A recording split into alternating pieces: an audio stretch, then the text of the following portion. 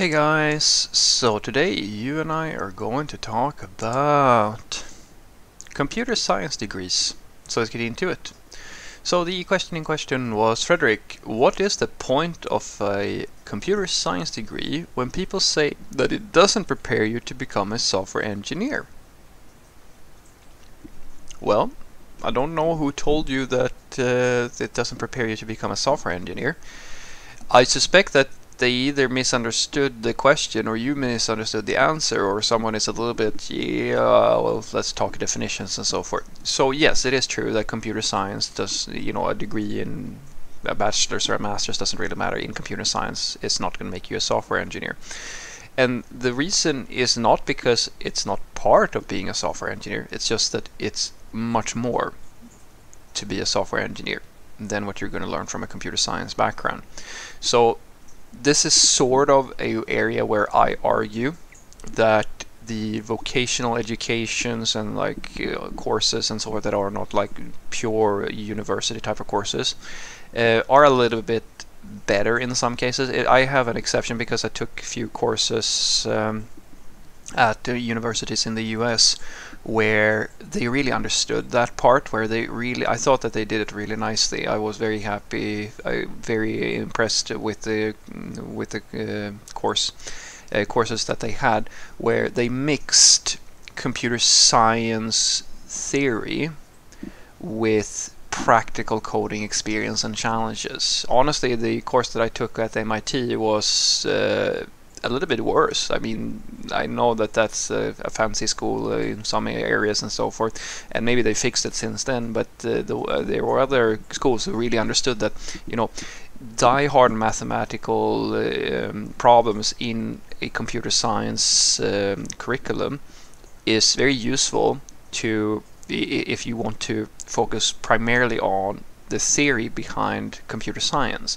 But most people who are studying computer science wants to have some type of practical usage for it, and it's very rare that you're using these sorts of, I mean, you can use, in this case we were doing it in Python, so I sort of understood why we were doing that, because the focus was very obviously more for academia, research, these sorts of areas of programming where plotting things on a diagram is actually most of what you're doing, in a sense.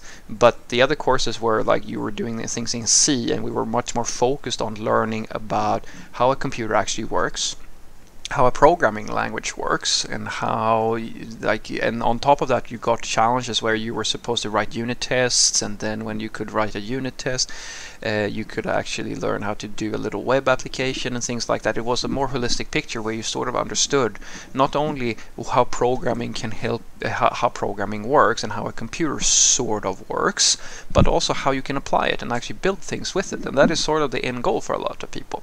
Now, with that said, the thing that we learned in those courses were parts. Like we learned how to actually structure algorithms, how computers work, etc., etc., and all of these things flow into the area of software engineering. It's just, as I said, that there's more to it.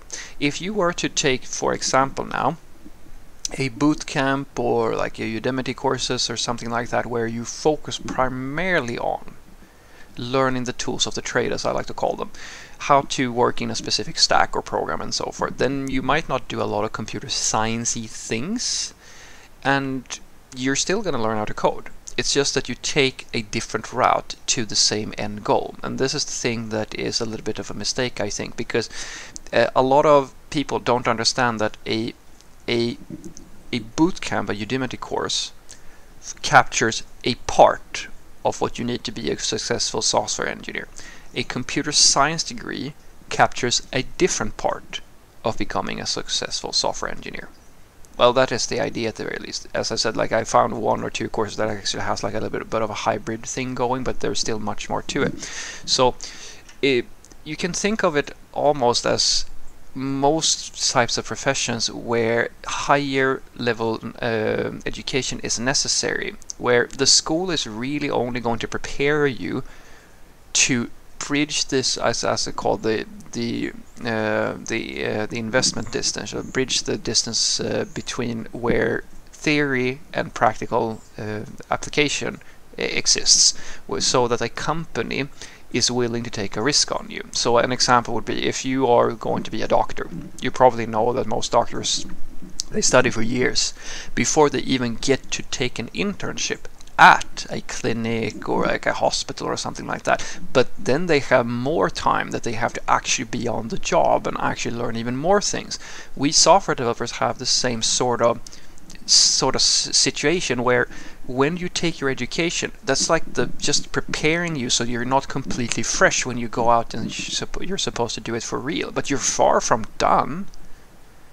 If you can produce, like in a sense, the bootcamp developers, or like the people who take these courses online, they're usually a little bit more prepared in terms of like what tools are going to be used, whereas the computer science students are usually a little bit more in depth in the theory and so forth. And most companies, guys, they want to see both.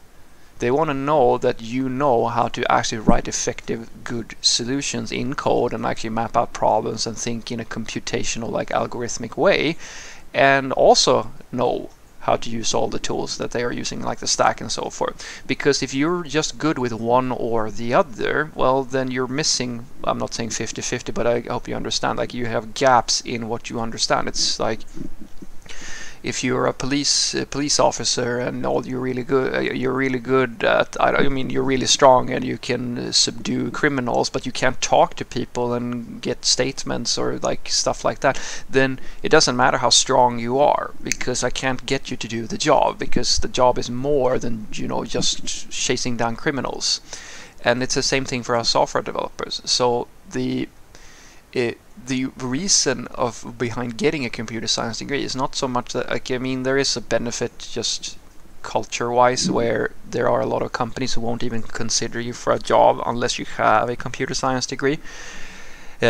So in that case, it will help you get your foot in the door in many cases. But it's not strictly a necessity to have a computer science degree. What is a necessity, what is really important, is that you understand the way that good software is made. And it's very rare, actually, that sort of more theoretical thinking is part of boot camps and online courses and so forth, because, as I said, they focus more on the tools and just knowing how to do a tool, use a tool. You can, in a sense, you can think of it as that they are teaching you how to use, like if you wanted to be a painter, for example, they will teach you how to use the colors and how to sort of use the pencil and like how to use a canvas and stuff like that. But the academic, like the more in-depth stuff, is going to teach you different types of styles of working with the art that you are making. I hope that makes sense. So that once you take those basics, you know how to just produce a painting. But to get really, really good at that, you have to push it further, so you can understand like this different types of art and styles that you can work with when you know how to produce, a painting of some sort.